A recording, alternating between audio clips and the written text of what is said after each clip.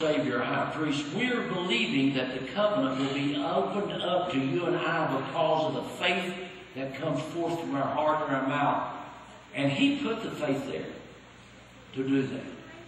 Father God, we thank you today. We worship you. We give unto you our tithes, our offerings, our first fruits, and our everything. Oh Lord Jesus, thank you that you died and rose again for us. We honor you and worship you with our resources because you gave them to us. We thank you for the hundredfold return and the supernatural increase, Father, for this season. And Father, we're believing beyond what we've ever believed before, that you supernaturally will cause the increase. And we will be quick to give you the credit and the glory. In Jesus Christ's holy name. Amen and amen. Praise the Lord. Well, the little kids can go to their class, and the big kids can get down closer.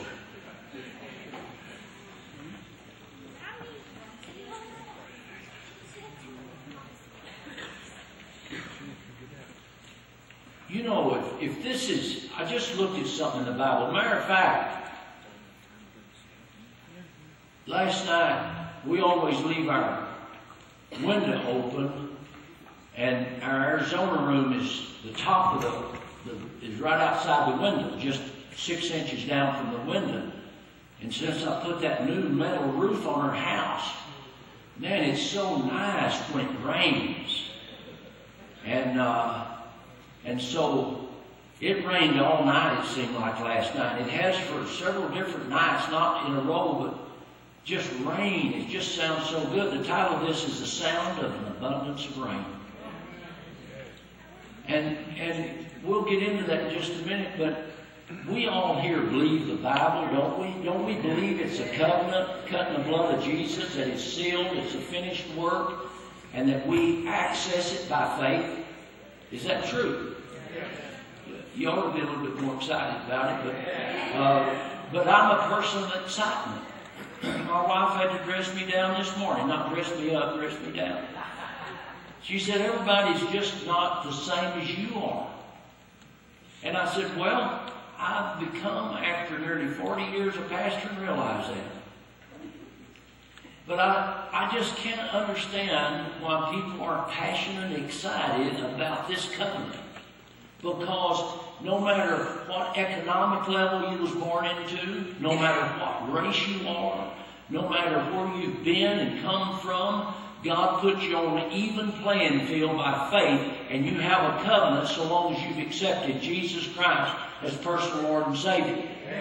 So you can quit blaming someone or something. Just look at yourself and say, you're the one that didn't get in the covenant. You need to get in the covenant. You need to get here because it's waiting for you. Your future is waiting for you. Your desires are waiting to be fulfilled by your God, but you need to get into this book and begin to learn what God says.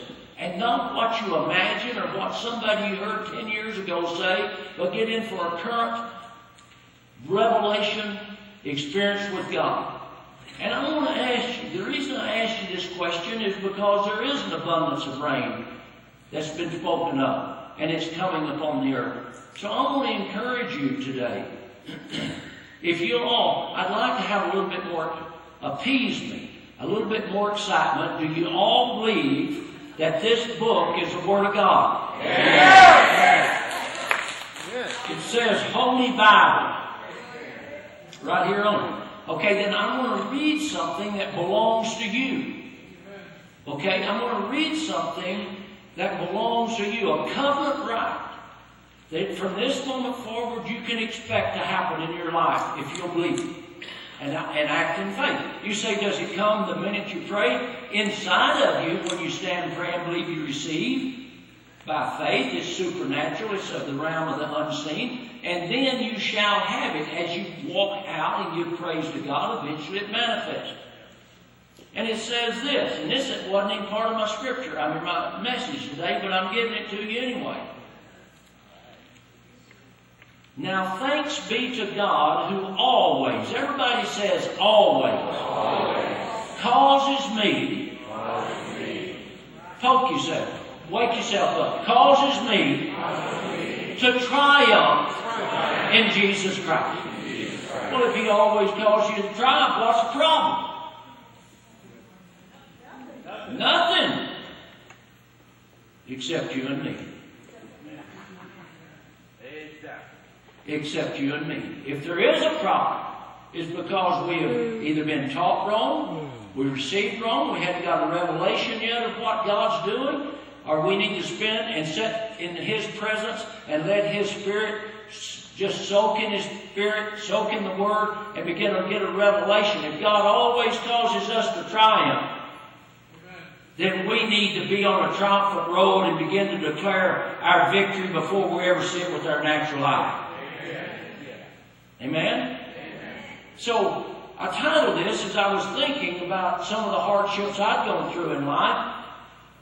And the hardships are put there by the enemy, not God. God's there in the hardship. Who put the Meshach, Shadrach, and Abednego in the fire furnace? Nebuchadnezzar. Okay, he put them in there. Why did He put them in there? Because He wanted them to look at Him as a God and to worship Him. And they said, oh King, You do anything You want to us. But we know our God. We're not going to bow our knee to You. If You kill us, now this is the attitude we need to get in the church. Yeah. If You kill us, O King, You kill us. But we believe our God will deliver us and set us free. Amen. His strongest men, whammo, walked up. It made him so mad. These little young, freckle-faced boys, empowered by the Spirit of the living God, looked him and right in his face renounced his superiority over them as a God. And it made him so mad, he said, heat the furnace up 7 times over. And when they did, his strongest soldiers, when they went up to put the 3 Hebrew boys in the fiery furnace, in that place, that furnace to destroy all of mankind, it killed the very men that put them in. Be careful, enemy, because when you come against the children of the living God that know their rights, know their covenant, be careful, because they're a supernatural power that will protect them and set us free and keep us going on the path of victory in Jesus' name. Amen. And on top of that, when they rolled up, they threw them in there, and they looked up, the 4th man was already in the furnace. And he said he took on the appearance of Jesus Christ Himself.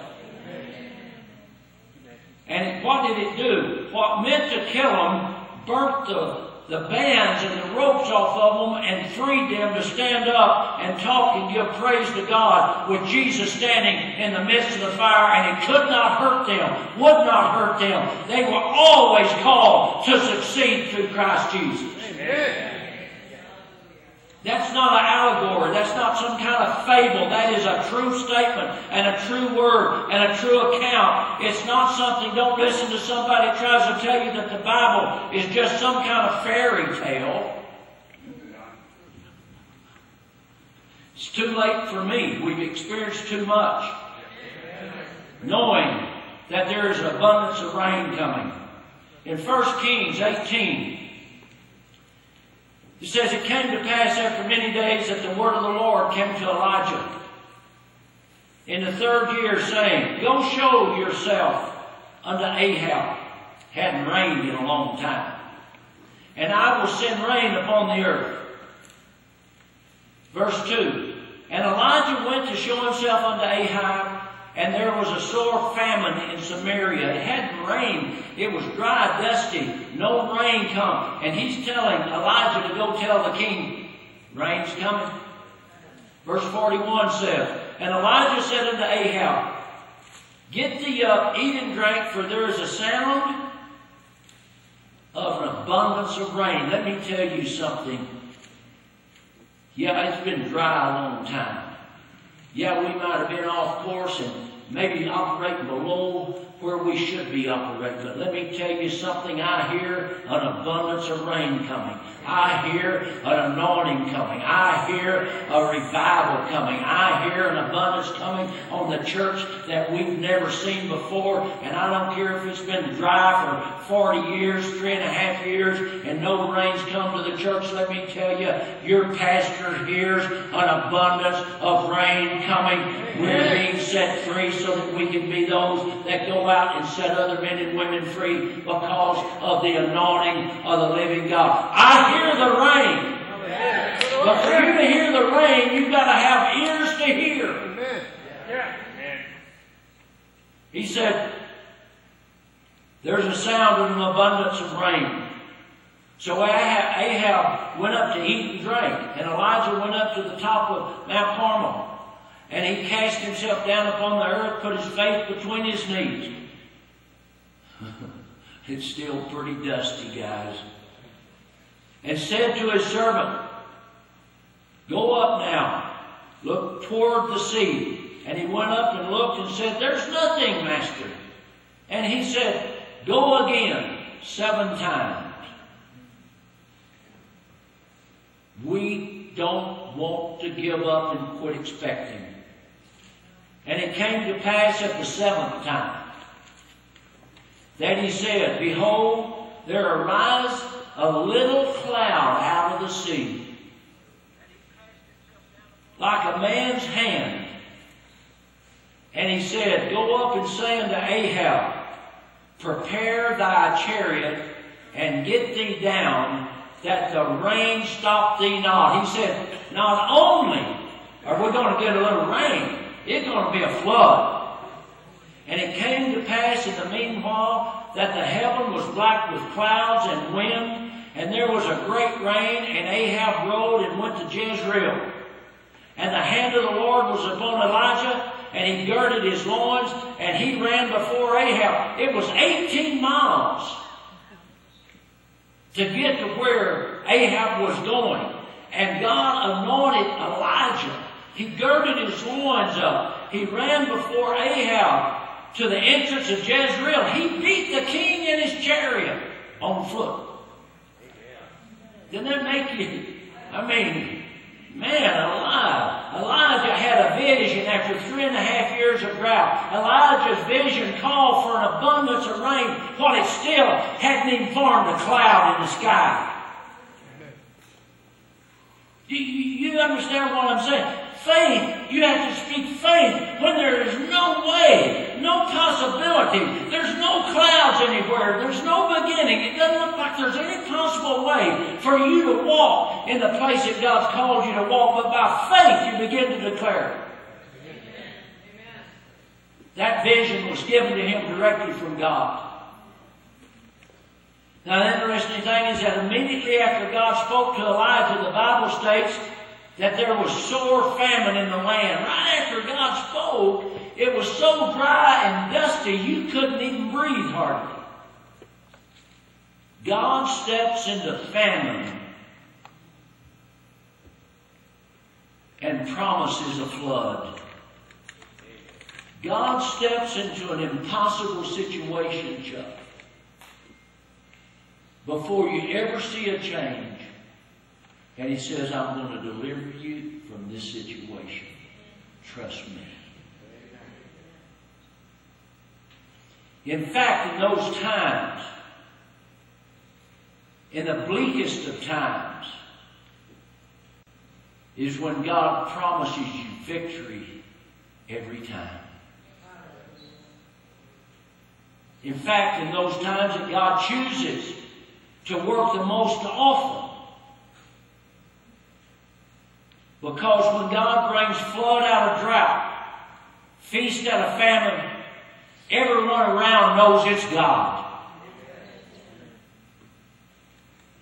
Remember Gideon in Judges 7, verse 2, talks about the people that are with thee are too many.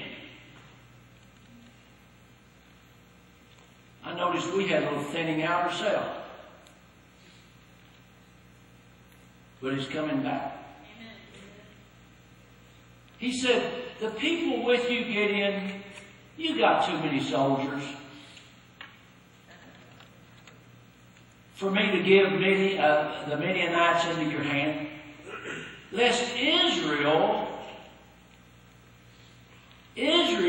would vaunt themselves against me, saying, mine own hand hath saved me. He knew how Israel operated. He knew it didn't take much for them to fall off track. He said, if I let you go out with 10 or 20,000 soldiers and you win, they're going to begin to say, look what we did. That kind of reminds me of that Harbinger report from Rabbi Khan from Ground Zero.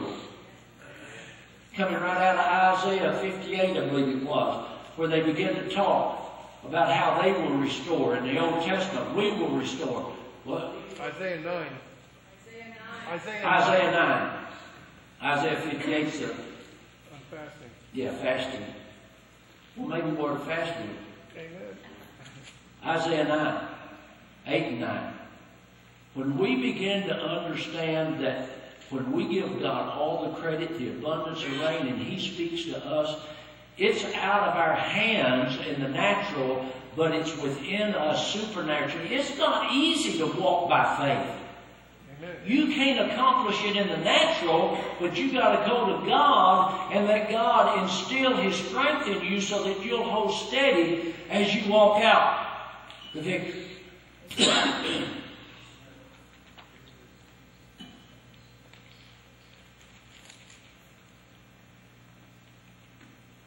Jairus' daughter was another account in the New Testament about Jesus is walking around, people getting healed, things happening, and Jairus' daughter's laying home dying. The same thing with Martha and Mary's brother Lazarus. He's over there tending to the Father's business, and they're upset with him because he didn't come, and there Lazarus laying dead 4 days, began to stink. All past Jewish law, they should have buried him. He said, just give me a little time, I'll get there. It doesn't make any difference if the situation is stinking and been dead so long, or they just died, or your promise just died, or it's been dead 50 years. God said, I'll raise it up and I'll make it work right now in Jesus' name. But the problem is us keeping our faith and believing and trusting in God and not casting away our confidence. Amen? I'll speak. So, God delights to work miracles in your life. Amen. Especially where a man can't work. Where a man can't succeed. You're up against the wall. We heard a friend of ours talking about he didn't know what to do. He'd always been able to take care of everything. But you come to a point sometime in life that if you're fortunate, that you can't handle it. And you're going to have a God that's bigger than you to do it. Really, that's the best place you could ever be. God delights in bringing answers to situations that stump men. That's right. Doesn't He? Yep. I mean, I can think of it all through the Bible. God delights in doing what man can't. Well, actually, we say it can't be done. That can't be done. The Red Sea couldn't be parted. Right. A bunch of those Egyptian soldiers should have paid attention and not went in. Because it only parts for the children of Israel, not for the enemy.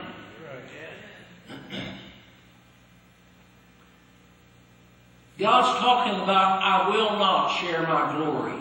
We are the instruments that should bring Him glory through our exploits that He gives us. Through our endeavors, through the power and presence of Almighty God that bring about impossible situations through the power of God. Matthew 19:26 says, but Jesus beheld them and said unto them, with men this is impossible, But with God, all things are possible. Amen. You know what? I wrote down here, interestingly enough, many times that God speaks increase and multiplication to us is in a time that we're in one of the most lost or barren places in our life. Think about it. This is where faith comes in at, is when we're past our natural ability. I've said many times, faith is the only vehicle, it's supernatural, that can take you beyond your natural limitations. This is where the promises of God will be tested the most in our lives.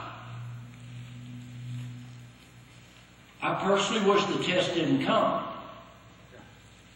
But the Word of God talks about in Luke and in Mark, he talks about the sower sows the Word, and immediately Satan comes to pull it out of your heart or to test that Word to see if you're going to walk by faith or kick it off down the street. Is that not true? But who is the tester in that regard? Satan. Amen? Amen. God spoke to Abram and gave him a great promise between Bethel and Ai, and then immediately there was a famine. Look at Joseph. Many preachers have preached on Joseph. He was given a dream by God and then immediately thrown into a pit and sold into slavery. Be careful what you dream. Right. I was talking to Sid Hall in England this morning coming to church. And I said, as far as I know, with Joseph, his brothers wanted to kill him, and his older brother saved his life, said, just throw him in the pit and sell him. Got thrown into prison, accused falsely. Some of us might be able to learn to quit blaming others and just stand up and say, my God delivers me. I don't ever recall an instant recorded in the Bible that Joseph ever spoke one bad word about his God.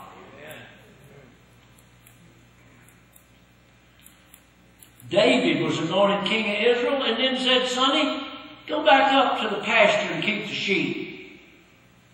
The king sent him back. He was anointed. Samuel anointed, then sent him back to the field to tend the sheep. There's a tendency in the earth today to say, who do they think they are? I'm not going to go tend them sheep anymore. You follow the course God has laid out, and then we will walk into victory eventually to fulfill our dreams and our purposes God has called us to be and do. The widow woman was promised increase by Elijah when she was preparing to die. He said, what are you doing, woman? He said, I'm out here gathering a few sticks. I'm going to make our last meal. Me and my son's going to lay down and die. He said, oh, wait a minute. The man of God just came in. Would you pay attention to what I'm saying? Would you pay attention to what I'm saying? You walk by faith and not by sight. The tester and your enemy is Satan, not God. Your God is a deliverer.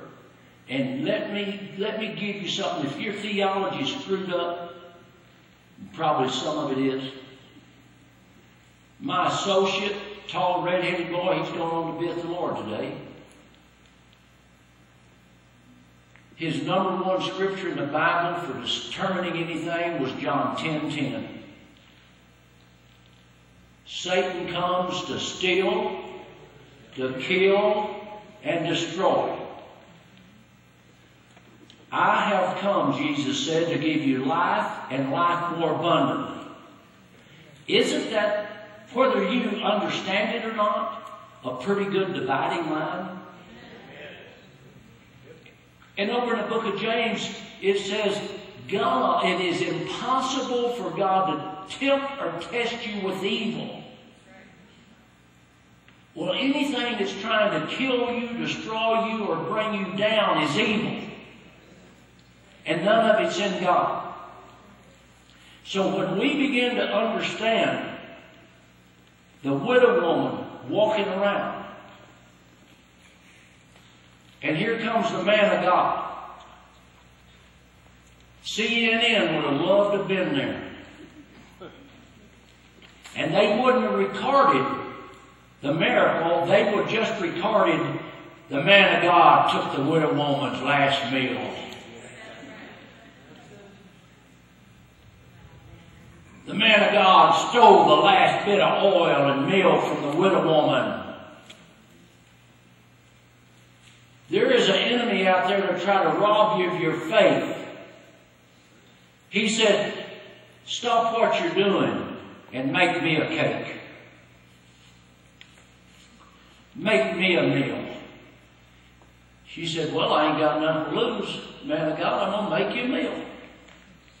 And for the next 3.5 years, her barrel never run dry till it rained, and she got crops going again, and she was fed. God fed her for the next 3.5 years out of one simple step of obedience and believing what the man of God said. God promised that He would bring a living, breathing army back to life when Ezekiel in Ezekiel 37 was staring at a valley of dry bones. He even had Ezekiel prophesy over the bones. He wouldn't even do it. He said, well, what do you think, Ezekiel? You speak to the bones. And He's saying to you, David, to you, Duke, all the rest of you today, what do you think will happen in the situation you're facing? What about that relationship? What about that financial situation? What about the physical situation? What do you think, Jim? I think I'm healed by the stripes of Jesus Christ. I think that everything I go after, I'm going to prosper through Jesus Christ because He said, I'm going to cause you to triumph in everything that you do. I believe that the Spirit of the living God that quickened Jesus from the dead quickens my body. I believe that I have the mind of Christ and wisdom flows through me because of the Word of God and the indwelling of the Holy Spirit of the living God. I believe I'm a child of God, so I'm led by the Spirit of God. Do you understand what I'm saying? We need to, what do you say? What do you say? And what did he do? He began to prophesy over the dry bones. And he said they began to get flesh on them. And then their tendons began to grow back. And boy, don't you think you talk about the zombie movement?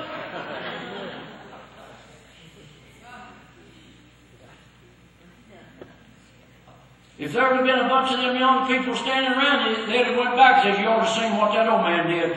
He began to prophesy, and we watched with our own eyes. Dry bones, so quiet you couldn't even tell what they were. And all of a sudden, we saw with our own eyes, skin and muscle begin to grow. And then all of a sudden, tendons to be attached. And then all of a sudden, God blew breath into them. God blew the Spirit of the living God, the breath. And they began to walk.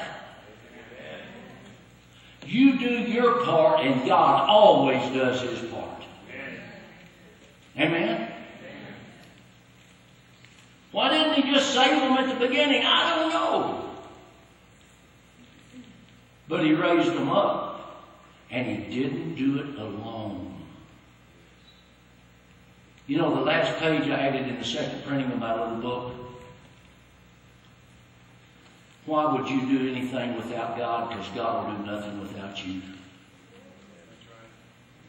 He could have raised all them dry bones up, but no, He wanted to use His man.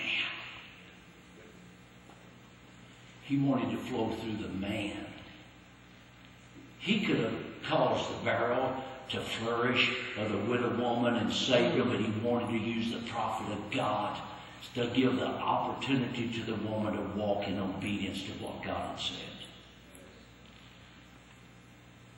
Jesus was baptized to fulfill every bit of the law and then immediately led into the wilderness.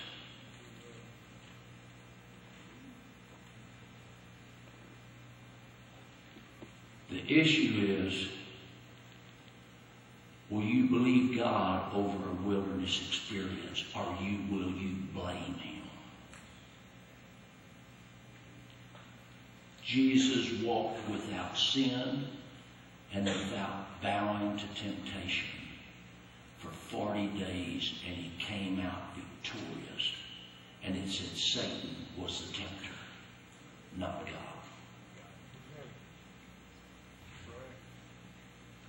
Amen? It's easy to trust God when you're in the feast time. But can you trust Him when you hit a little famine? It's easy to trust God when our economy is over the top. And houses are bringing $15,000 a foot and you're buying and selling. Can you trust Him when one of them houses you paid $15,000 a foot for goes to $40?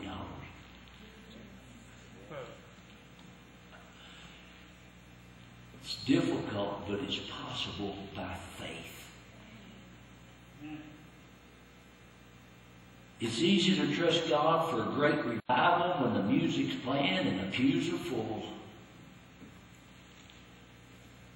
People hopping around and carrying on. But can I still trust Him when people are leaving and talking ugly about you? You see, everything's relative to your belief. The greatest test of our faith comes when we begin to get a hold of the Word and our covenant rights, and we begin to make declarations, and we begin to say, that preacher down there said, if I believe, all things are possible. And all of a sudden you begin to make declarations that everything I put my hand to prospers, and everything that I do, God's on my side. He's giving the desires of my heart, and all of a sudden you fall flat on your face and everything crumbles around you.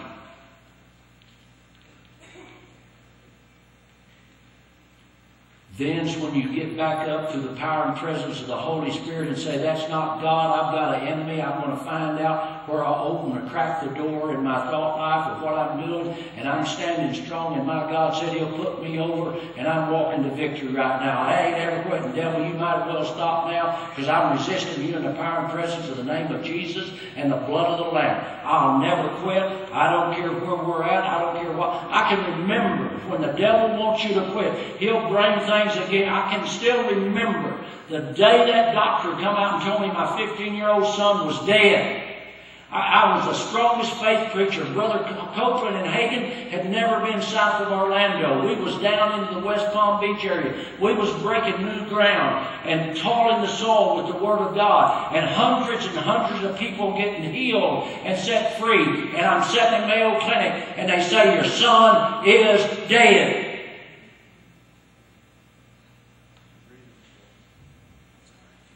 And then the next thing is a wife that said, you are crazy, you shouldn't have done it, I'm leaving you after 25 years, you're done. And then the board say, you've made some major mistake, so you're out of here.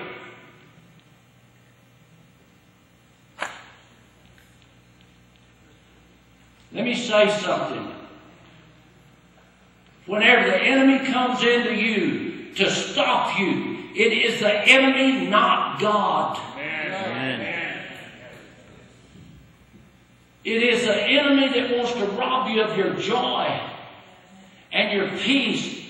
But most of all, what he wants to rob is your call and what God's put on your life to make a difference with hurting and dying people, and make you change your message and make you change and pacify people by saying, well, maybe God has another plan for it. God had a plan for my son. He should still be living. God had a plan and it should be working. But somewhere we opened the door of opportunity to let Satan in through something that either we didn't know, or we refused to believe, or we wouldn't walk there, or we were too prideful to say, Lord, forgive me. I'll turn the corner and I'll go another way. Let me tell you something. It's a dangerous area for you to know to do good and you not do it.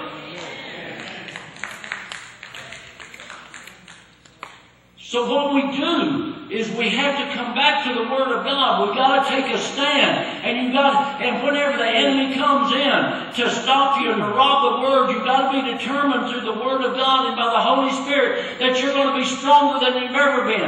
That you're going to walk higher than you've ever walked. And it's going to be God that does it in and through you. And you're going to help more people than you've ever helped. And you're going to see revival hit the land of the United States of America. And I believe it's starting right now. I hear an abundance of rain.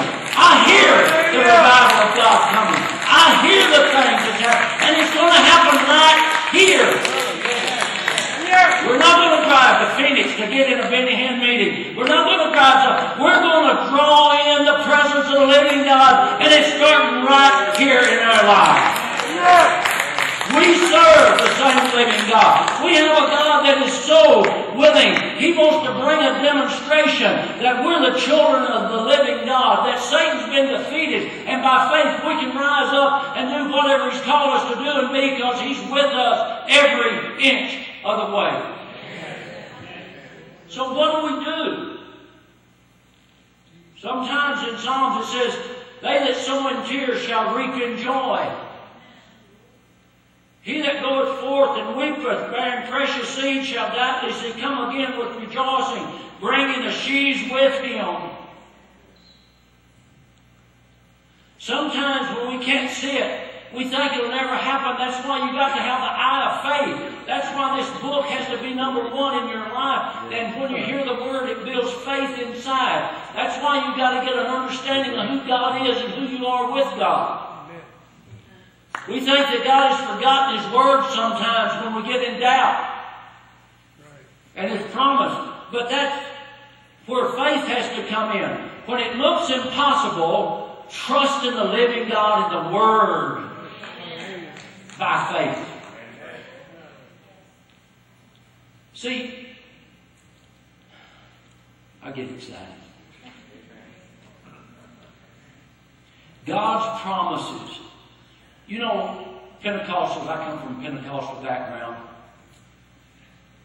And one of our thoughts were, God's going to do it. If you're working in a business and a company, and you think Clark's going to do it, and he's going to do it in your stead, something ain't going to get done.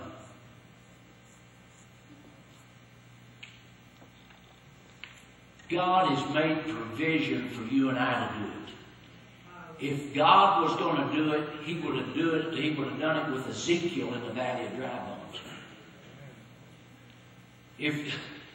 If God was going to do it, He would have took the widow woman's meal and increased it without a man praying or taking a step of faith. If God was going to do it, He would have just had Lazarus raised and come out of the grave when Martha and Mary got upset. If God was going to do it, you know, He would have so many things. He wouldn't have ever had Joseph thrown in the pit. He'd just translated him right over to his to save the children of Israel. We must understand, for God to seem like He's doing it, it takes faith to acknowledge and to bring about the power that's in the Word of God that makes it creative and makes it come alive. And yeah, it seems like God just come on the scene. God came on the scene 2,000 years ago. God has never got off the throne. God's sitting right there. Jesus sat at the right hand of the Father. The Word of God is alive, and we activate it by faith. Why didn't Jesus just go up there and kick the grave with Lazarus in and just let His presence bring him alive? No. He had to excel, and He had to produce faith, and He said, "Lazarus, come forth." Body, respond to healing. Children, get on board. What I'm saying is this: we're no better than Jesus. If Jesus needed to make a declaration of faith and declare it before it happened, then we do too. Amen. We need to understand Hebrews 11:1, faith means being sure of the things we hope for, knowing that something is real even if we do not see it. Faith is simply disregarding my current circumstances or saying, look, I was going to preach my little message on faith, fact, and fiction. And God gave me this. Your faith is based on supernatural truth of the Bible. Fact is based on, Catherine and Jim are fighting cancer. They're fighting things with her hip. That's a natural fact. The fiction comes out of John 8:44. Satan's a liar. He's the father of all lies. And the lie is, they're too old, they're too far gone. The truth is, my God died for him. My God, by His stripes, He is healed. He has a covenant right. Now He needs to hear more than ever before, Jim, you're healed. Catherine, creative miracles taking place in your hip. You say, well, what if it doesn't happen? What if it does?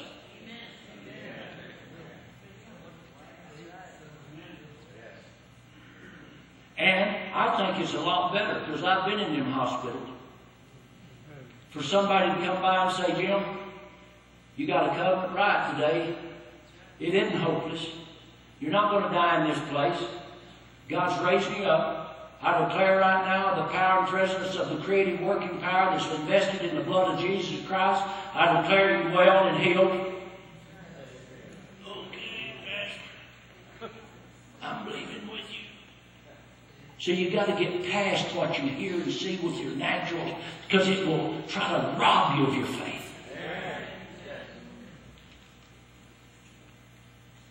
It's disregarding, it's saying, look, yes, that is a natural fact. Yeah, I know our bank account's empty. That's a natural fact.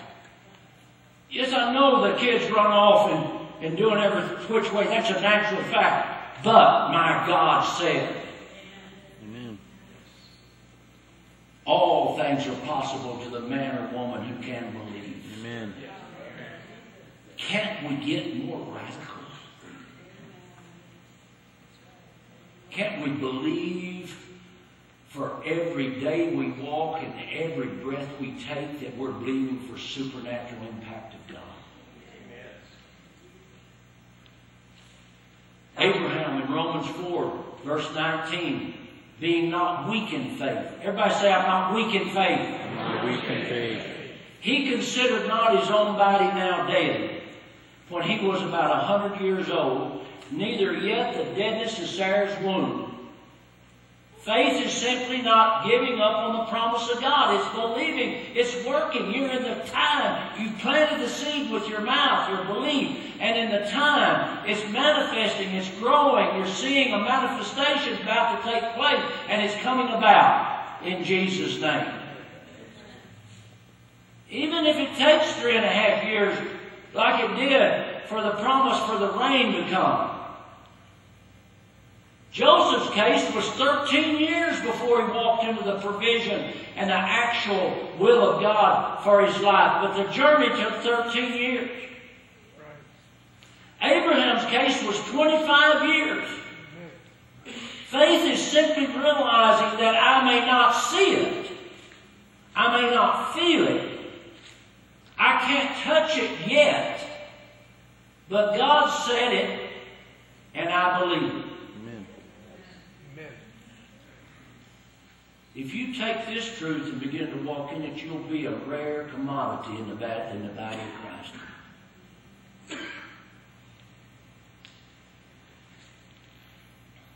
And not only do I believe it, but I'll act on it even when others think I'm crazy.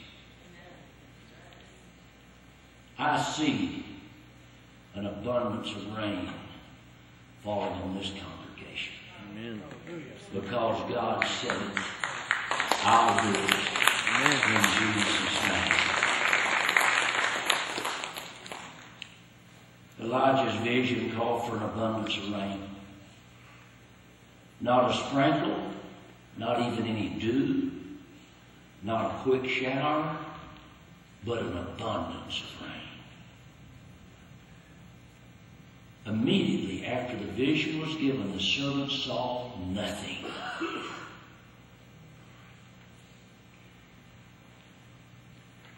Let's look at three things that I believe we can learn from. There had been a drought for 3.5 years.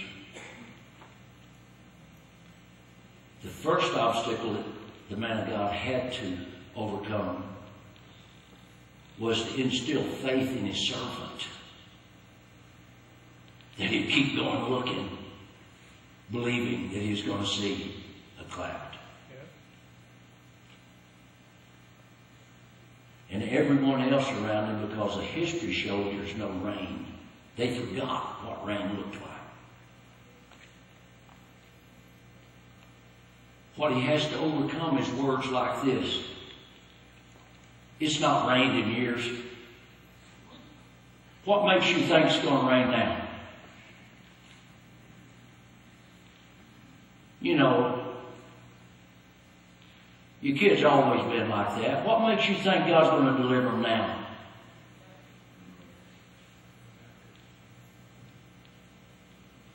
This is the way it's always been. Our family's always been like this. It's not rained in years. And, you know, what makes you think it's going to change now? You know, we've even got accustomed to famine. We've even got accustomed to living in a socialized system. We've got accustomed to living in a welfare system that barely keeps us alive and robs us of everything that we should be believing God for.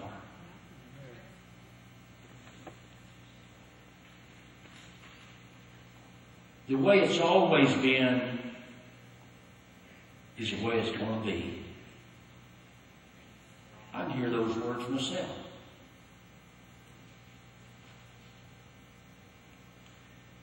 I want you to remember, Abraham was old, well into his life. He was 100 years old. And the Lord blessed Abraham in all things. But it wasn't without releasing faith in his worship. It says in Romans 4 that he was empowered and strengthened as he gave worship and praise to God. When something goes wrong with you, do you give praise to God, thank Him for setting you free, or do you scold God? Why did you let this happen?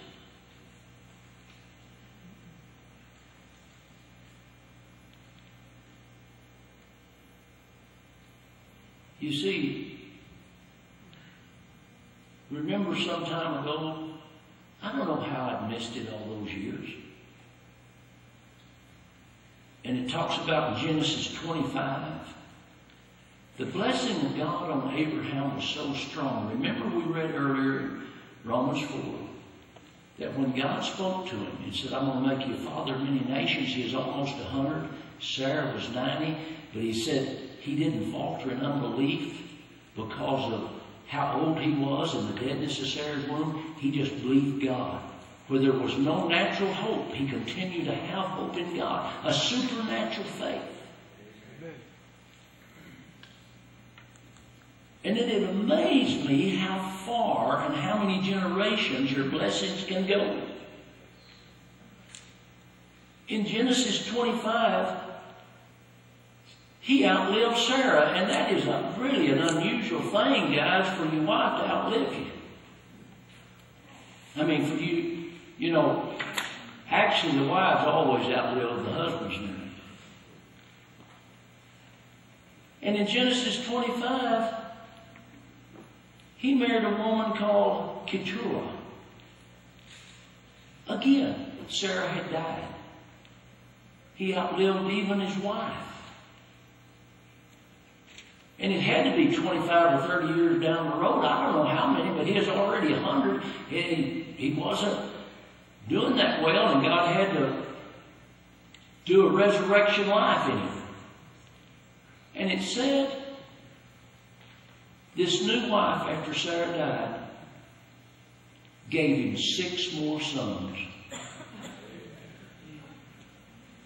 Are we operating far below?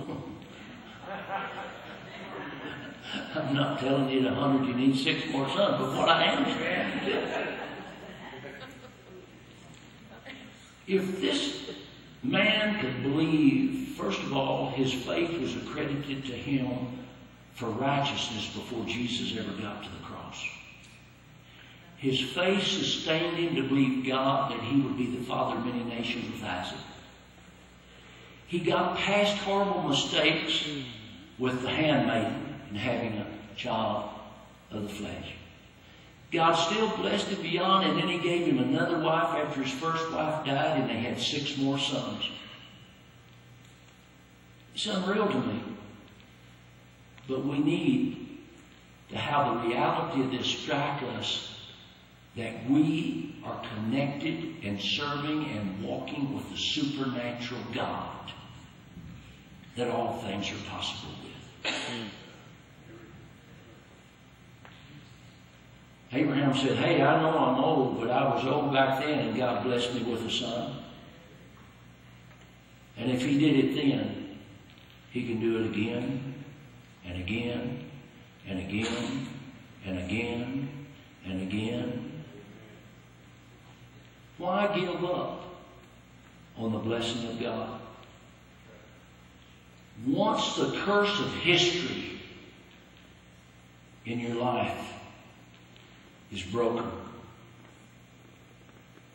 once that curse of everybody telling you it can't be done is broken,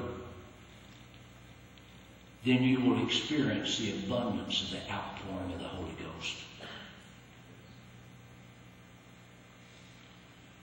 Even after the promise came to the man of God, he had to send his servant out. I mean, he sent him 6 times. And the young guy, man, a man he was like this, probably today's youth. Man, what did I say? That ain't no time, man. You keep sending me out. And he said, son, just go one more time. And the young man come back and said, yeah. Don't begrudge small beginnings.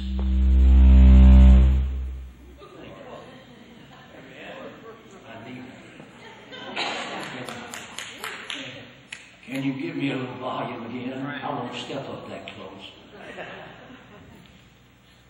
Do you understand? It doesn't make any difference if it's the 6th time or the 60th time.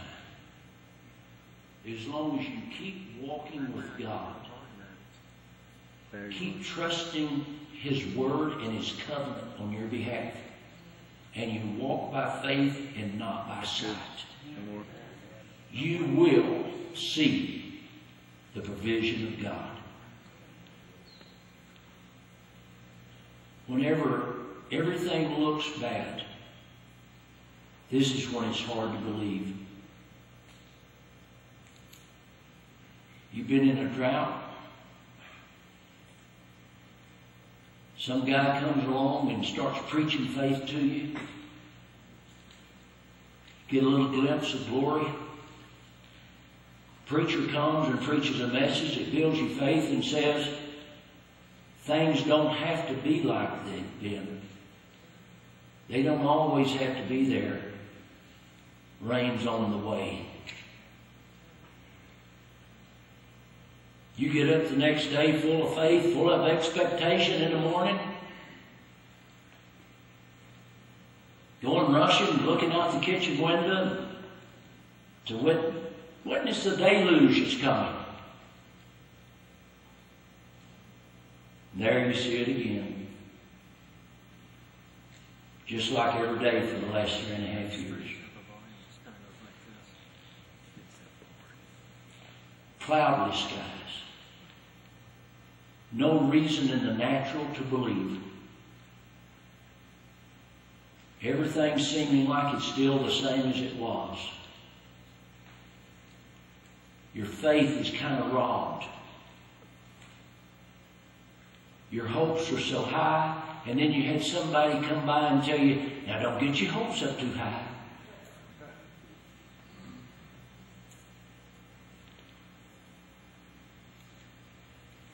The Bible says after the promise, there was a sore famine in the land. Sometimes the enemy just wants to see who you are and what you believe. Today, I believe something is happening. I think I see something that I've never seen here.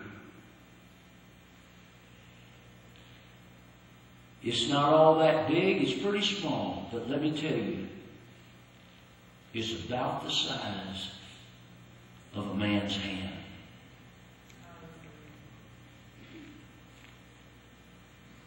You see, I'm stepping out on faith again. Where others see smallness, I see abundance.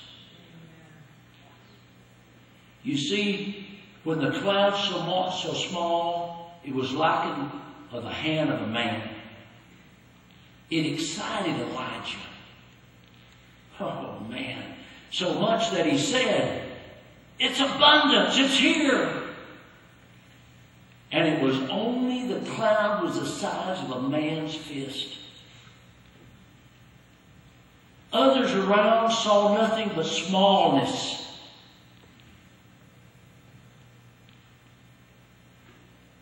Elijah looked at a small thing and saw abundance. That's what faith does. You see, the difference between us and others is that we deliver and encourage faith every time we get together. Amen.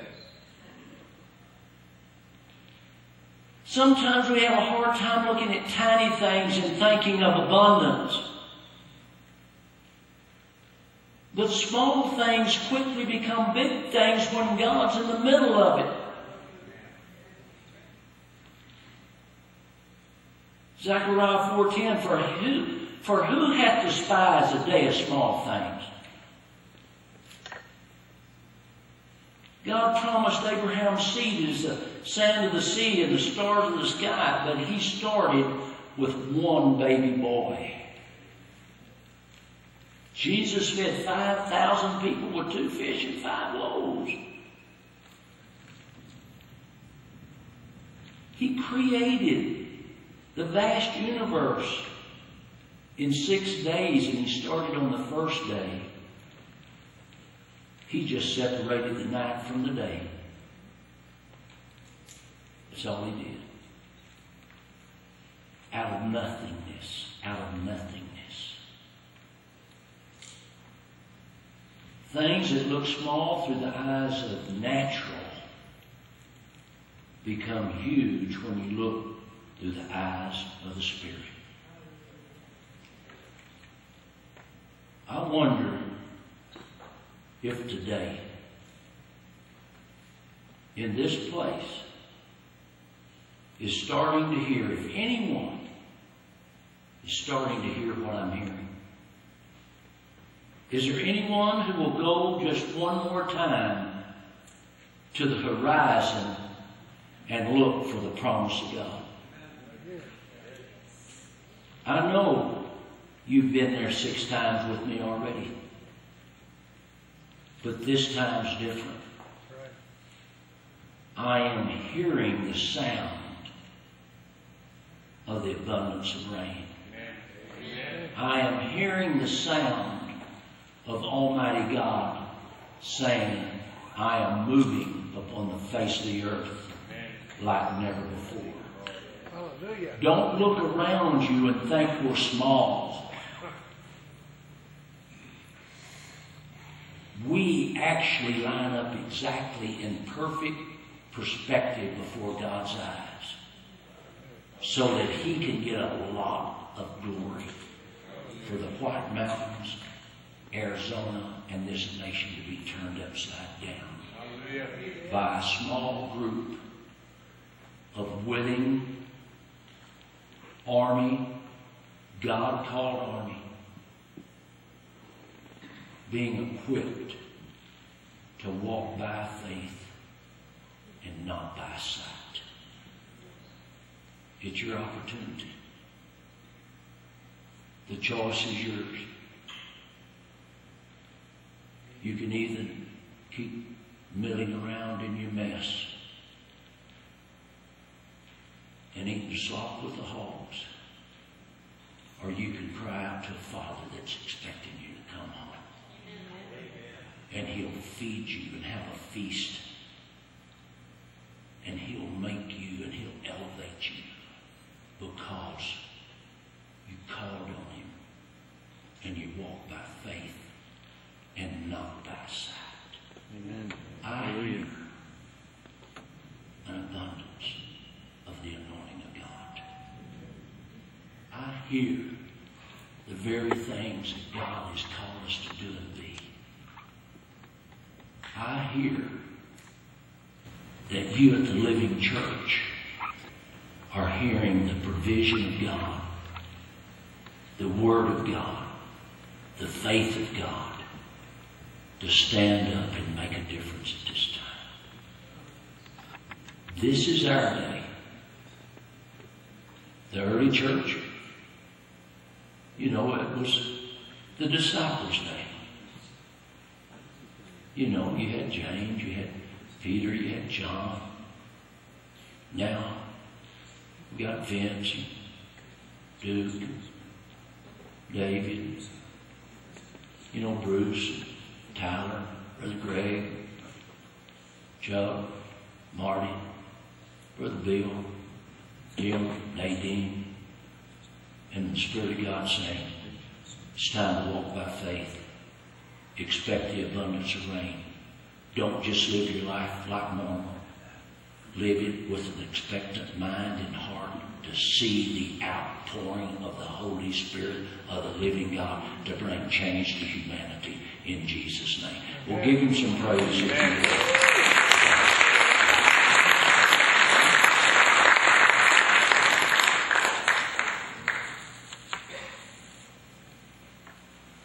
Is there anyone in this room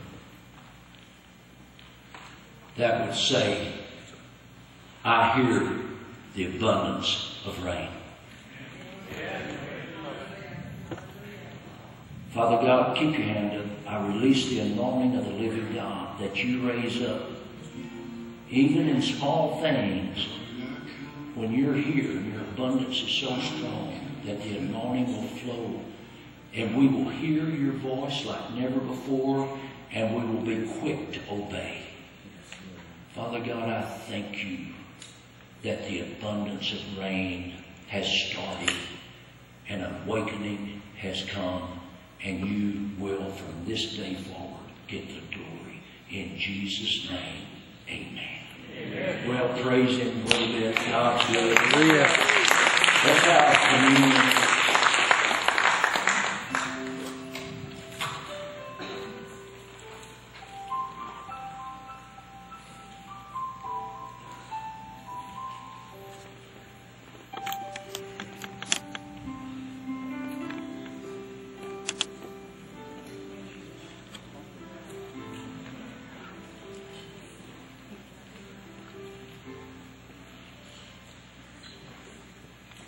Say you're right. Don't put up an umbrella when the rain is falling. Don't be afraid of it. Let it saturate you and bring you to a new place with Him.